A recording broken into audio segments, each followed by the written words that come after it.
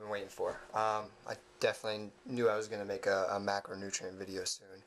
But the first thing is, what are macronutrients? This is a question I get all the time because you'll hear me in many of my videos being like, oh, I'm counting macros, or on Instagram and Twitter. And there's actually 3 different macronutrients: protein, fats, and carbohydrates. Proteins actually build and repair muscle tissue and boost your immune system. Fats provide and store energy, protect your organs, and carbohydrates make energy and protect your muscles.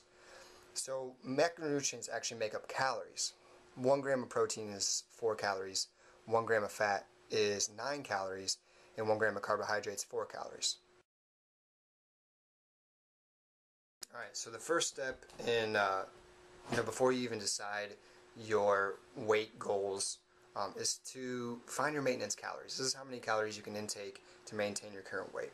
Now, obviously, the first thing you need to do is weigh yourself. The second thing, I would recommend downloading a food tracker application. If you don't have a smartphone, you can find food trackers online. You can make an account. I prefer Lose It. It's very user-friendly, very simple to use.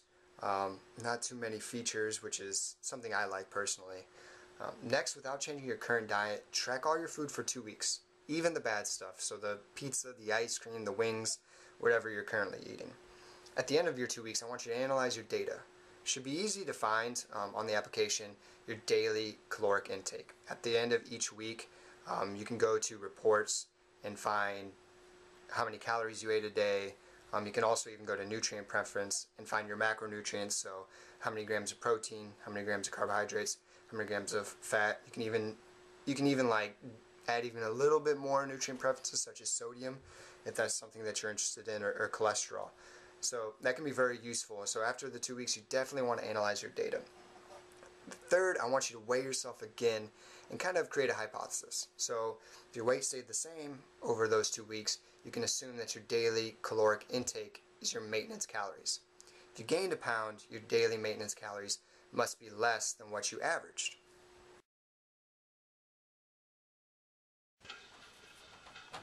So let's start putting this into action. Week 1, you ate 2,100 calories. Week 2, you ate 2,300 calories. So in order to find your average for those 2 weeks, you add those both together and divide it by 2, right? It's pretty simple math. And this would be considered your maintenance of calories, assuming that you stayed the same weight.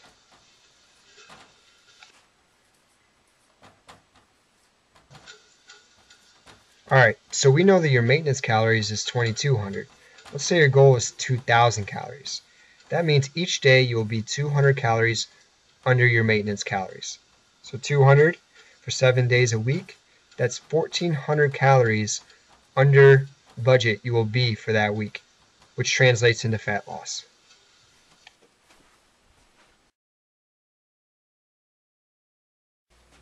You ate 2,200 calories.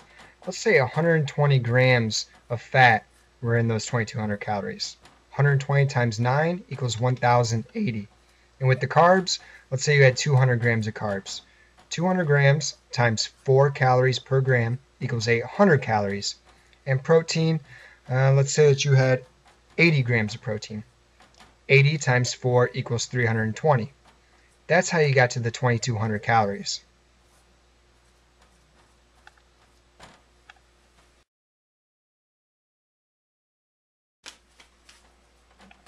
So let's now look at your new budget, 2,000 calories. Your fat was way too high with 120 grams, so let's put that at 45 grams. 45 times 9 is 405 calories.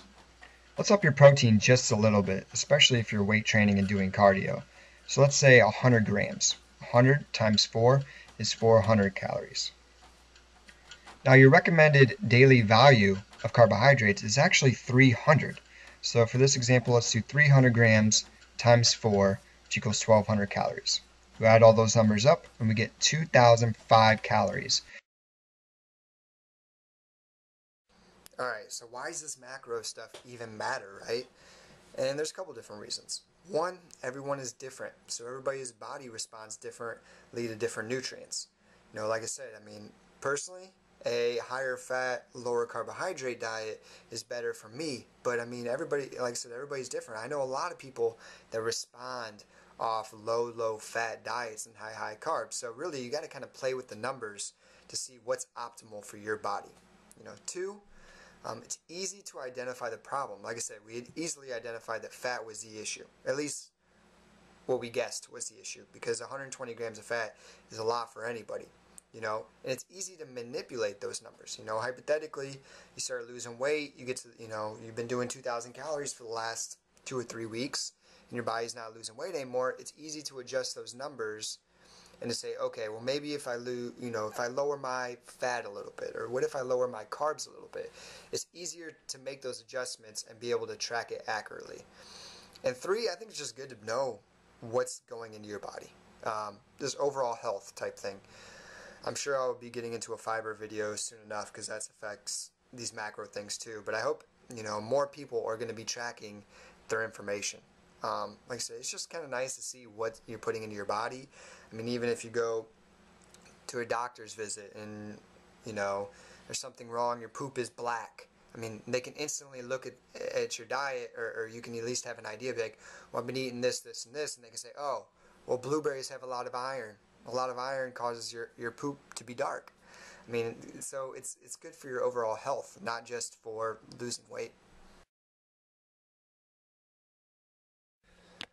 Alright, so I decided to make an additional tips, quick little additional tips, side notes, everything else I can think of, at least except for fiber, because fiber is going to have its own separate video. But the first tip, in addition to tracking your nutrients, is definitely drink a lot of water. 60% of your body is water. I mean, that includes, it's going to help with digestion. It's going to help with absorption, transportation of nutrients, right?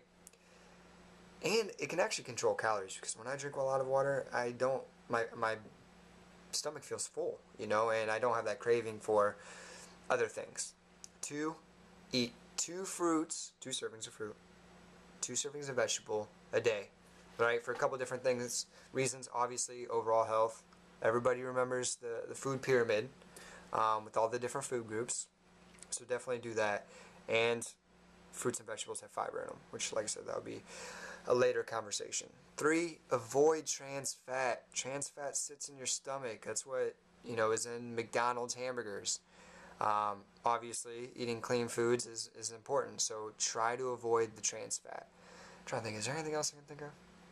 Well, if there is, I'll make sure to put it in the comments or description. But like I said, there's going to have to probably be a video on fiber. And I actually have uploaded it before, but I'll probably put my food list on there that I actually got from Dr. Elaine Norton.